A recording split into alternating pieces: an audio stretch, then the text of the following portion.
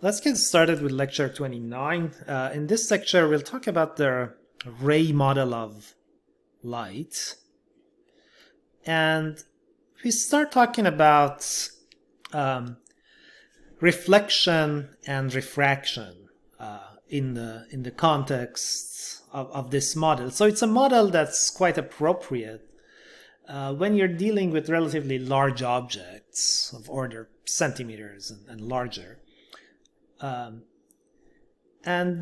here we don't really need to worry about the interference fringes that we talked about before. So we discussed a limit where this model is appropriate in the previous chapter. So we're starting with chapter 34, and we'll talk about the ray model first. So the idea is that you can imagine these rays characterizing the direction that the energy of light travels. So let's say if you have a point source, if we have a point source, as we had before, right? So previously we had this picture of the point source kind of emitting these waves, and there are these wave fronts. Let's say there are some, so let's say the source is here. There are these crests and some troughs, so I just draw the crests. They're separated by a wavelength. Right, so that's the picture we're used to when we were thinking about wave optics. And of course, you know, these wave fronts are moving away, right, in a radial direction. So if you think about what direction the energy is being transferred, it's in the direction of these lines that you can draw normal or perpendicular to all the wave fronts, right? So light is emitted from the source and is moving in these directions. And so there are these rays one can imagine that are emitted and move in all directions from that point source of light. And if you have, let's say, a light beam, right, a beam of light, so where the energy basically moves in one direction, so that's like if you're really far away from the source, that's what you would experience. And basically you have these parallel wave fronts, right, and they're just moving in that direction. Well, again, the lines perpendicular to the wave fronts give us the rays. So if you have a laser, for example, it's a bundle of parallel rays. And then, you know, any objects that we see, well, light is being emitted, right, from all the points on this object. I mean, it may be itself a source of light, I don't know, a flashlight or the computer screen or something like that. Or if it's not, basically there's light in the environment. So when light gets reflected off of the surface of any object, all the points on that object are sending out these rays. So if you think about an object in the ray model of light, I don't know, let's say we imagine a tree.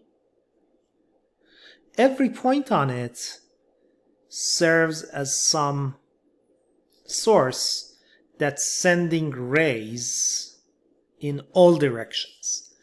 And the idea is that the rays are straight lines.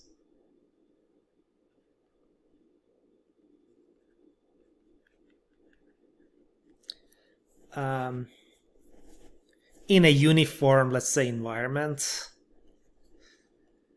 Let's say in a medium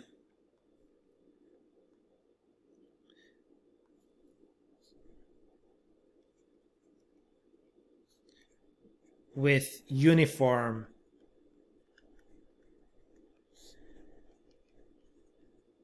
index of refraction. So if the speed of propagation doesn't change, we basically get these straight lines. And as we'll we'll talk later in this lecture, there is the law of refraction, which says the direction of these rays will change as you enter a medium where the speed is different. And if the speed is changing, for example, continuously, then you can get curved rays. All right. So let's go to the slides here and start with a preview of the material we'll be talking about. So yeah, so the first thing is just understanding the ray model of light. It's a very simple, as I just described. We imagine light being emitted from all points of an object along these straight lines. So objects are sources of light rays. And then how we see is that, well, the rays kind of enter our eye, right? And an image is formed on the retina, and then it's converted to some signals sent to the brain, etc. Things like mirrors and lenses can create images. It's, you know, they change the direction of rays. They do something to the rays, and it appears the rays are coming from a different place. So they can create images, and these images can be either real images, where physically, like the light rays that reach our eye converge at that point, or there could be virtual images where there's no physical real place where these light rays converge. It appears they're coming from somewhere. So we'll talk a lot about this in this chapter. So we have two main laws that are basically just a simple consequence of the fact that the wavelength is a function of the index of refraction. So the frequency doesn't change, it's a property of the source, and then the wavelength changes. And because the wavelength in one medium is the same, we have a law of reflection, which means the incident angle is the same as the reflected angle. And then there is also a law of refraction, which talks about how the direction of a ray changes as it enters a medium with a different index of refraction. So there's a law called Snell's law, which we will talk about, discusses, you know, how these angles are related to the indices of refraction. And then we'll talk about lenses, so how they form images, what are, when we have virtual images, where we have real images. So we do this thing called ray tracing, which basically you consider all the rays that are emitted from an object and trace them and figure out their fate as they go through a lens and see how they form an image and what is the thing that we would see. We also apply similar methods to curved mirrors. All right, so that's a preview of what we'll discuss in this chapter. Ray optics is also known as geometric optics. Wave optics is known as physical optics. So here we talk less about the physics. It's a simple mathematical model that lets us use simple geometry to solve various problems. All right. So again, reviewing what we talked about. So we can imagine these rays giving us really the direction of travel.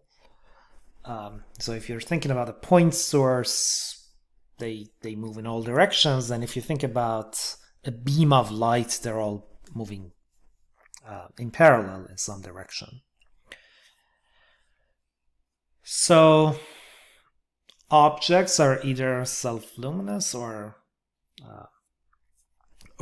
they're reflective. Most objects, we see them because they reflect light. And those are the two important scenarios that we talked about, a parallel bundle and a point source. So we can think about a ray diagram. Basically, from different points of an object, you can draw these rays going in all directions. Okay. So let's start talking about the first simple application of ray optics. So a thing called the camera obscura, which was a popular form of entertainment in ancient Rome. It's basically a dark room with no windows or anything, and then with a very small hole or an aperture in one of the walls. And usually there's a nice view on the other side. So when people go inside this room, they can see an image on the opposite wall over here, and it's an image of what's outside, but it's inverted. And that's a simple consequence of ray optics. And suppose that back wall is like a nice screen, it's kind of white, so you can't see a good image on the wall. Well, let's figure out what that image looks like. Well, let's go to the notes here. So first application,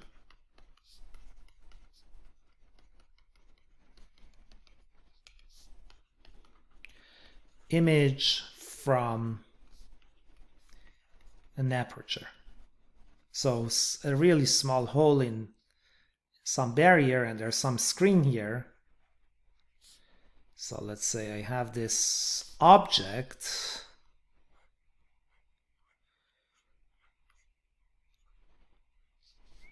Okay, so from this point, there's going to be rays in all directions, right?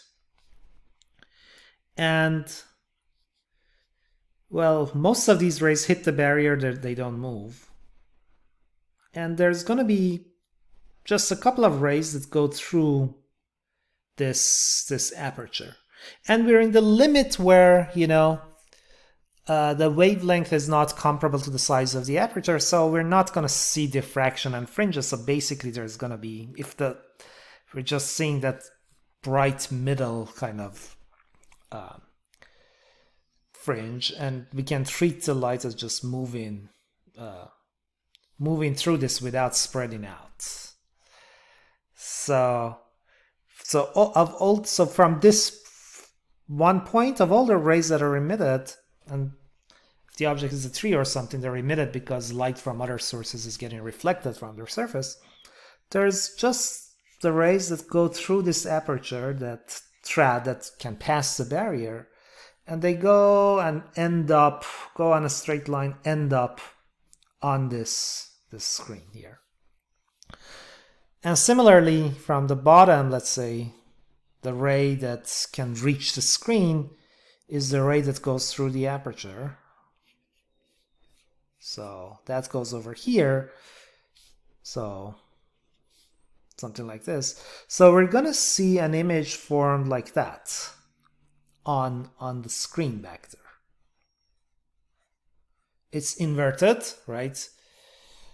Just as a result of this simple geometry. So if this is above the aperture, this line connecting this point to the aperture is moving downward, and then it keeps going down. So it flips the image, and then if you're inside that dark room, you would see the outside world kind of upside down.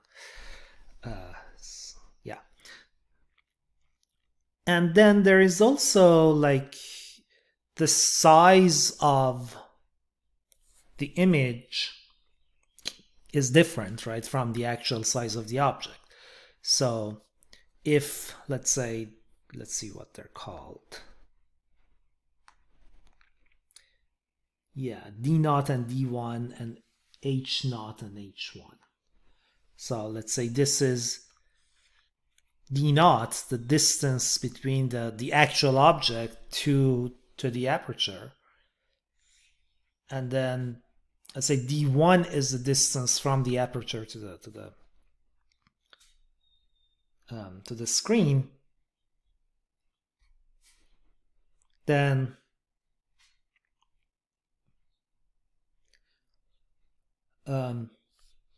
let's say this is h naught, this is h1. So basically the idea is that these triangles, right, they're similar triangles. If this angle is theta, this is theta, they're the same angle. If this angle is alpha, this is alpha, right? It's one line, and what angle it makes with vertical lines is the same. Similarly, if this is beta, that's beta.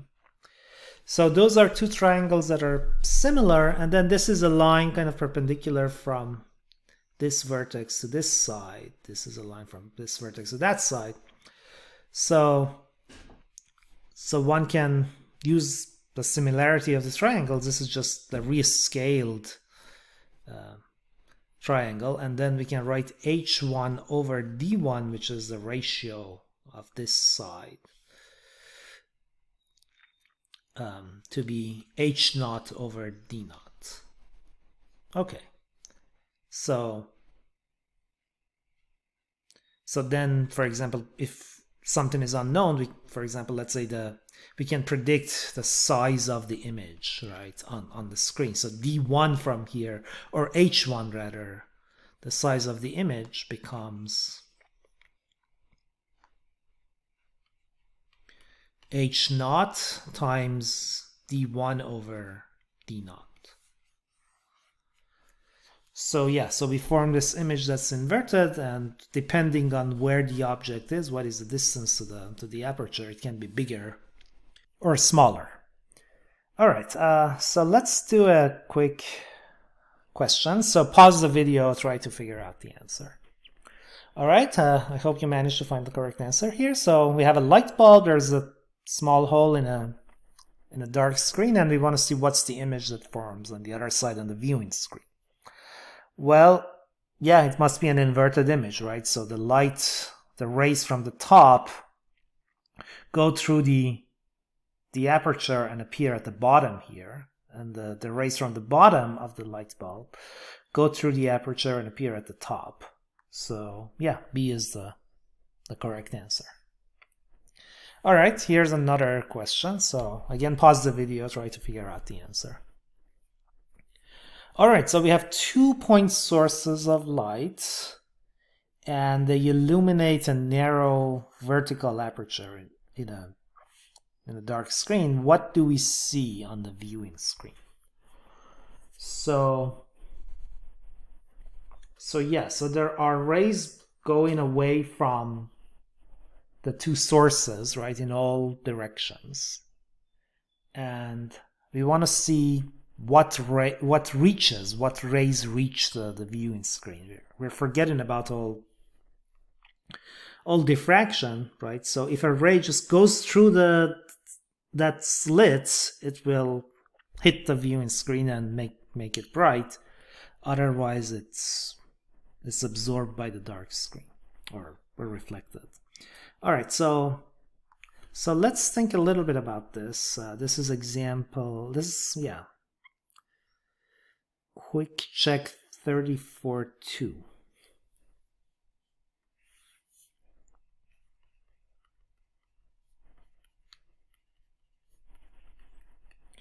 So let's look at it from the top.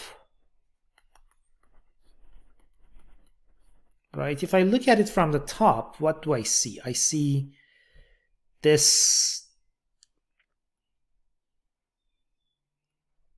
aperture, so it's like a rectangular opening that kind of goes into the page for some distance, and there are, let's say, some cross sections. There is this point and there's that point. So these are the two sources.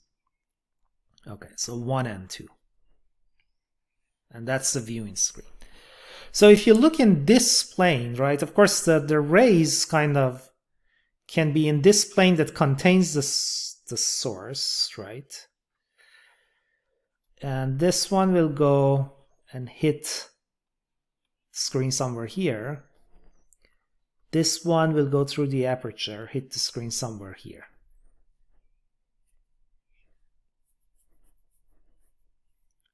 Now that's, for one cross section, right? So if you have, let's say, another cross section, let me see if I can draw this better.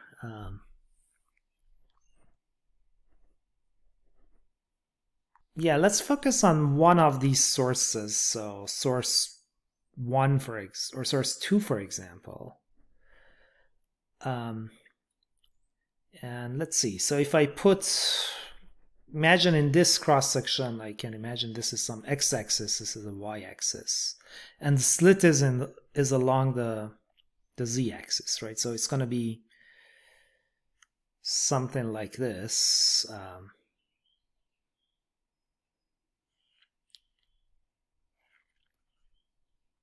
Right, if you imagine a three-dimensional picture.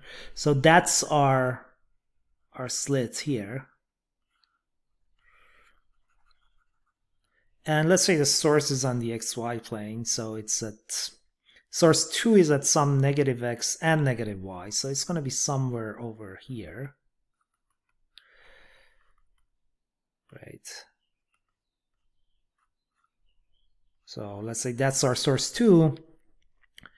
And then the screen is perpendicular to the x-axis. So it's going to be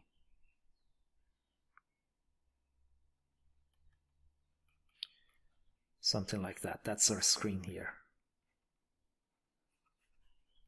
Right, perpendicular to the x-axis. So it's going to be parallel to y and z, like that. So what we drew here is like in this cross section, well, this ray goes through the slit and hits the screen at some positive y. So hits it on the xy plane, hits it over here, right? Now, if you go through a different point, so you can imagine like it's not in the plane, it's kind of, there's another ray that's lifted from the xy plane and it's going through the slit at some positive value of z. Well, it keeps going, right? And it will hit the screen at some positive value of z, at some higher point. So that means we should be getting two kind of narrow vertical lines, right? So basically the points that get illuminated are points like this, depending on where through the slit this goes. Yeah, some image like that gets formed for one of the sources. So here, this point that we see, parallel to the slit, it will come out of the plane, and it's going to be some narrow line of light. Similarly for source 1. So going back to our problem, yeah, it seems in this limit we should be seeing C, right? And the images should be a little bit kind of bigger, right, than the slit, depending on the distance between the sources and the screens. For example, if the sources are like the same distance from the screen as the distance between this dark screen to the viewing screen, the image should be twice as big. All right, so C is the correct answer in this case.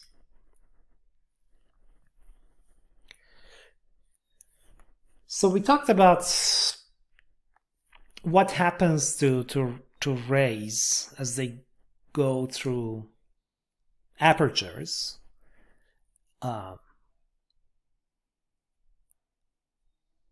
Now we can talk about reflection from a flat, smooth surface like a mirror or a polished piece of metal. All right, so the idea is quite simple, right? The idea is that the incident angle is the same as the reflected angle, and that's called the law of reflection. So let's try to make sense of this.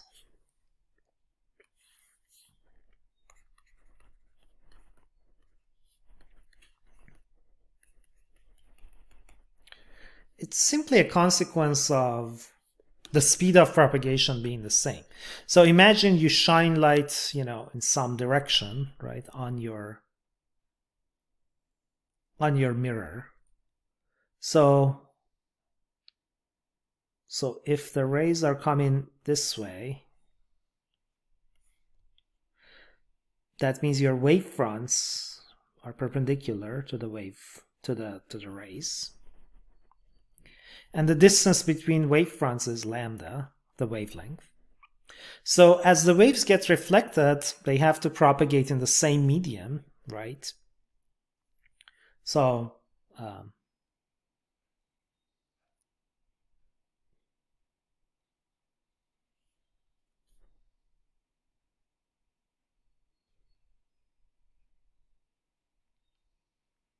then they can't be at a different angle, right? So the wave fronts must form the same angle, so they have the same distance, right? So if you think about just two wave fronts, let's say this wave front hits here. Sorry.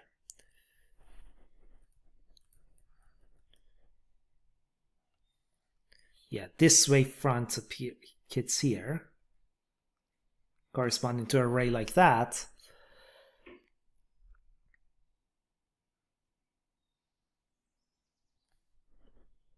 And then some wavefront gets now originated that's being reflected going that way.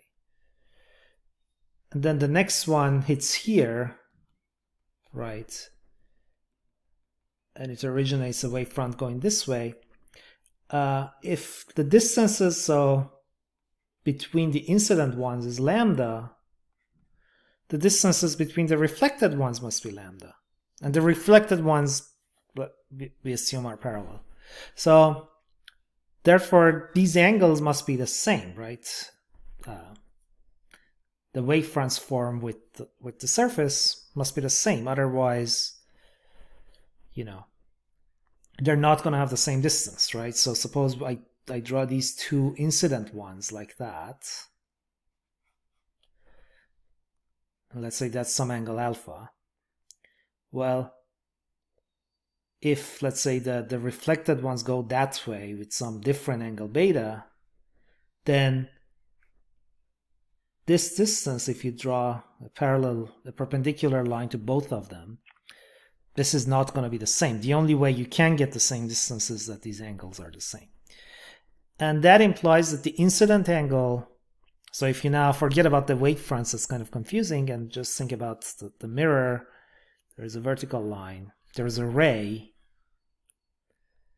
at some theta incident. So these are now the rays hitting that surface. It must get reflected with the same angle on the other side. So that's theta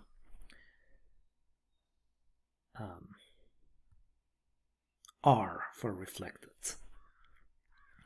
Okay, so that's a simple law to state, and it just governs how mirrors behave, how they form images. So using this very simple law, we can understand flat mirrors, and we can understand curved mirrors as well.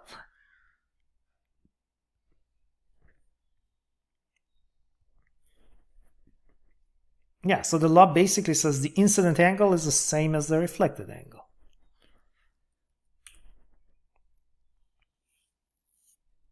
Okay, so let's now think about images that are formed.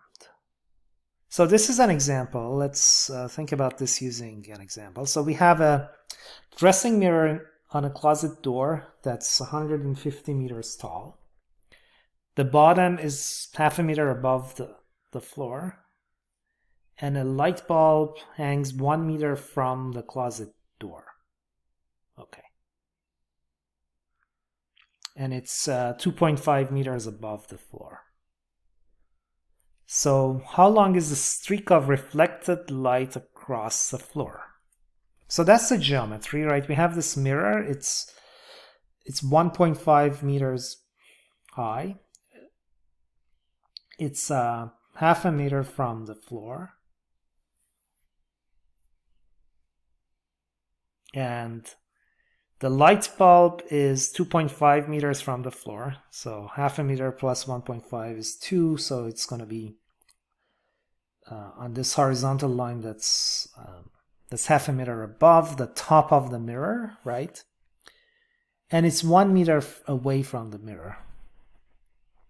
So the light bulb is sending rays in all directions, and the rays kind of hit the mirror, right, with some angle, get reflected with the same angle. So the region on the floor where we have light reflected from the mirror is going to be this range here, right? So we can think about the ray reaching the top of the mirror. It hits the mirror with some angle theta 1, right? And it gets reflected with the same angle theta 1. So with the horizontal line that's perpendicular to the mirror, these two rays form the same angle. Similarly, the ray reaching the bottom of the mirror does the same thing. So if it forms an angle theta 2, it gets reflected with an angle theta 2. So that's tracing these rays here. And then if you have any ray in between, right, remember the rays are moving in all directions. So it goes, let's say, somewhere here. You look at this angle, go with the same angle. It's going to land somewhere between these 2 points, right? And if you have a ray outside, well, it doesn't reach the mirror, so it never gets reflected from the mirror. So now the whole thing reduces to a geometry problem, right? So we just need to determine theta 1 and theta 2 and then determine these different lengths. L1, let's say the distance from this point to the wall containing the mirror, and L2, the distance from this point to the wall. All right, so how do we do this geometry? Well, we should look at a bunch of triangles, right? So I can have, let's say, one triangle here at the top, if you think about this one, where you have this angle theta 2, here you have 1 meter, here you have half a meter. And then, sorry, this is theta 1. And then there is this triangle that has, the big triangle has L1, theta 1 here, right? If this is theta 1, right, with the horizontal, then this is theta 1. And from here to here, I have half plus 1.5, right? So that's 2 meters. So these are similar triangles. These two. This and this.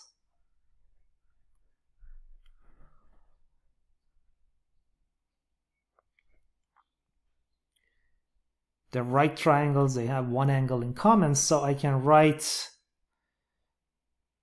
L1 over 1 is 2 over 0.5, so L1 becomes 4 meters.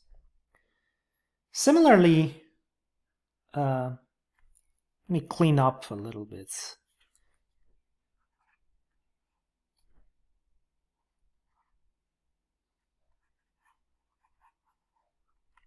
Similarly, you can now consider the triangle with angle theta 2, like this one. So if I consider the ray reaching the bottom of the mirror, again, on this side I have 1 meter. On this side I have 0.5 plus 1.5, so I have 2 meters. Here I have theta 2, right? And then when it gets reflected, this little triangle here again has theta 2, right? These angles are all theta 2. So it's going to be L2.5. This is theta 2. Again, these are similar triangles. So now, now L2 over 1 is 0.5 over 2. So L2 is 0.25. Okay.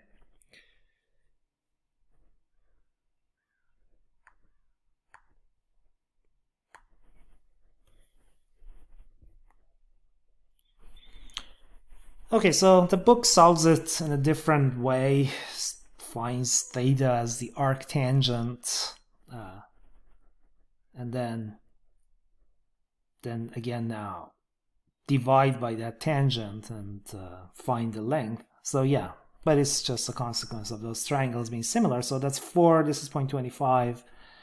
As we calculated, their difference is 3.75 meters. Okay, so let's talk about images in flat mirrors. So images.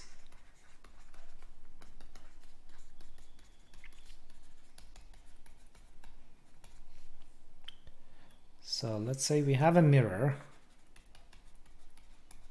and we have a point P. So let's say point source of light. So first we try to understand what we see if we have just one point source, and then we'll extend what we discover to more extended objects. Let me draw a better straight line here.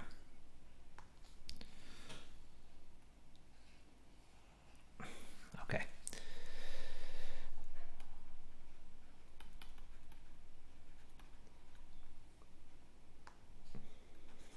Okay, so imagine you're somewhere, I don't know, let's say your eye is somewhere over here on this side of the mirror, right? That's the front of the mirror. So what do we see? Well, there are different rays that are emitted from this point source, right? So one goes over here, one goes over here. These are all the different rays emitted from this point source of light that reach the mirror. Okay. What happens to them? Well, if this is kind of straight in the front, it just comes back. So let me draw them in blue. All right, this just comes back. Let me draw the vertical lines like this so we can just trace the angles. Then the reflected ray from this one kind of looks like that. The reflected ray from this one, if it has the same angle here, so it's a little bit more extended like that. This forms a bigger angle, kind of like this. Okay, so that's what's happening. And then, you know, of all these rays, the one that reach our eye, we see them. Let's say that's a bigger eye. So there's going to be some of these reflected rays that reach our eye, depending on how big your eye is and where it is. And then you would see something. So now the trick is to kind of trace these back, see where they're coming from. So let's call this distance S from the source of the mirror. Okay. So now, clearly this is coming, this ray, it's as if, you know, it's coming straight from behind the mirror. Now, if I trace this back, well, what do I see? I mean, if this angle is theta, right?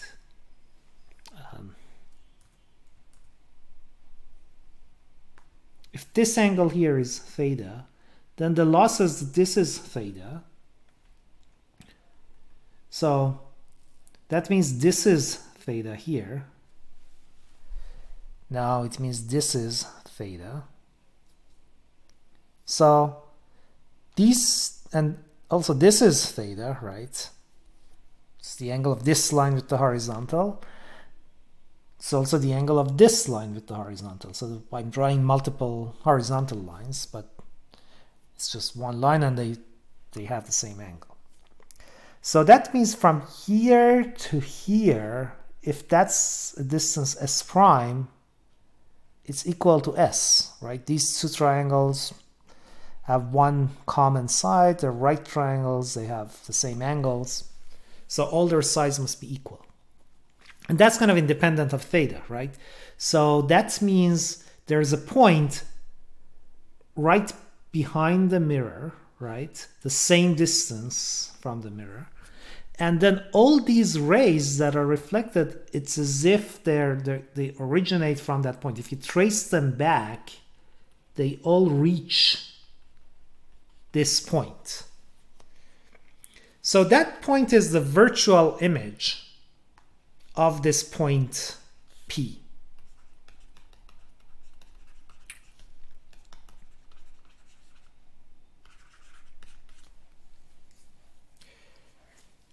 Right, so what's happening physically is, yeah, you have all these rays that hit the mirror, they get reflected according to this reflection law, which means the incident angle is the same as the reflection angle.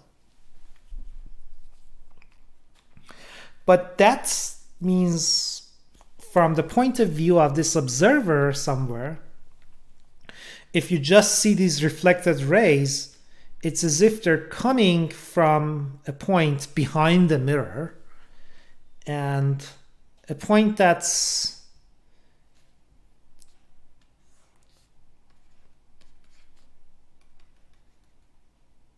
you can construct by kind of drawing the line perpendicular to the mirror, seeing what distance it is, so distance s, and continuing that perpendicular line the same distance s. And then that's the image. So from the point of view of the observer, it's like all these rays are coming from that point behind the mirror. And of course, this is very, very intuitive from everyday experience. Like whenever you look at a mirror, it looks like everything is kind of behind it. And if they're closer to the mirror, they seem closer to you, right? If you have something really far from you, then far behind you, right? It looks they're a longer distance, they're deeper inside the mirror. Okay, so now if I have some extended object, instead of, let's say, a point P, let's say I have a tree. Right, so that's the mirror here. Well, again, from this point, it's all the rays that are emitted from this point, reflected from the mirror, it appears they're coming from the image of that point. For this point, the image is over here. For this point, the image is over here. For this point, the image is over here. This point, the image is over there. So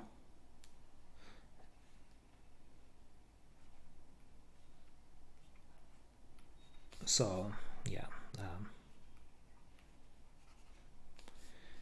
So let's say 1, 2, 3, 4, 5. It's going to be 1, 2, 3, 5, 4.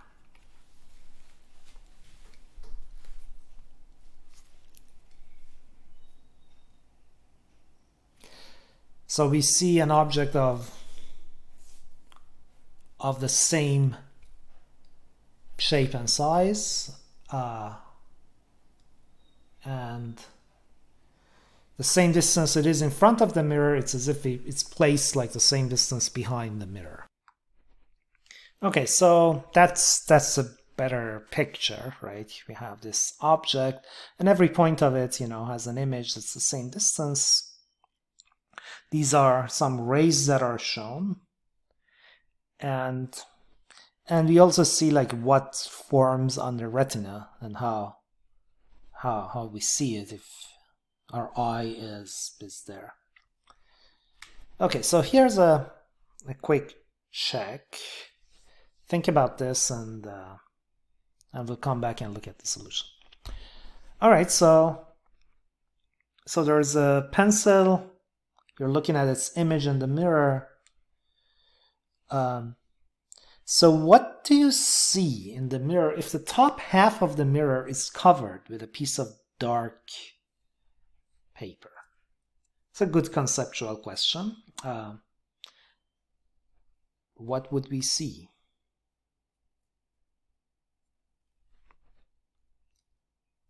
So let's go back to the notes here.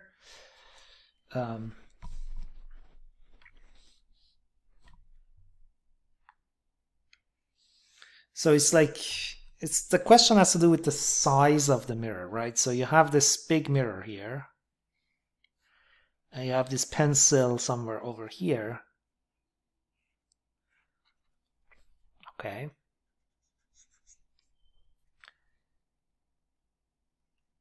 Now, so the image, the virtual image is over here. So what happens to that virtual image? Well, let's think about this point, for example. So how is that, let's say, how is the image of this point formed here, right? So you have light coming from this point in all different directions.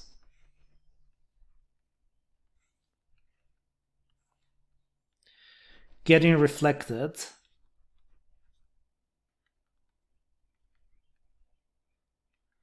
And all those reflected rays, they originate from this point.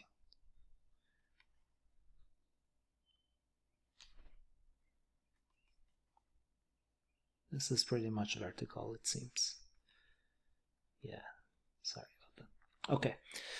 So now if you cover half of the mirror, if it's not there, well, you block these rays, but there are all these rays, right, that are getting reflected from the bottom half of the mirror. So it's just maybe the brightness goes down, but we're not going to lose any of those points because you made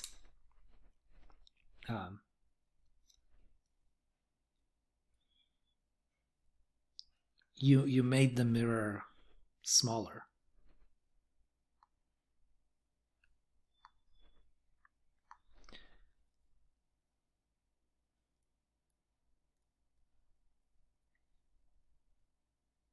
Yeah, so that's basically the answer. So because, you know, there's no, let's say from this point, there's no straight line going through the mirror reaching the image, right? You don't have that perpendicular ray. But again, all the rays that do reach the mirror, they come from the image, right? So you don't need to have all those rays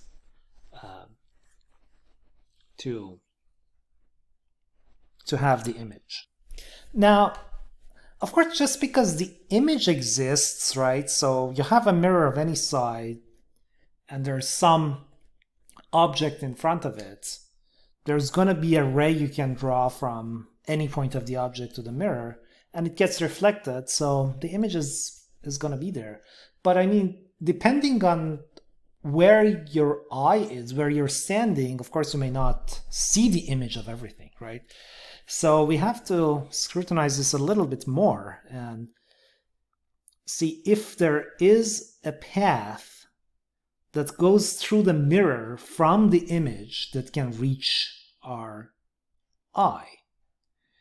So for example, if the eye, so now the eye is somewhere at the bottom here, so we don't have an issue, right? That image forms, and if you can, as long as you can draw a line from the image of any point to the eye so that it goes through the mirror, there is going to be a ray that's reflected from the mirror and can reach the eye.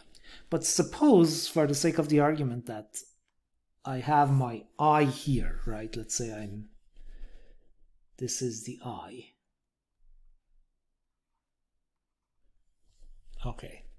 So would I see the image of this point? Well, no, because in order for me to see, well, let's say that's the eye. So in this region, let's say I want to see this point. Yeah, so there should be some rays from the image reaching the eye, but there's no way for that. So the position of the eye is also important. So yeah.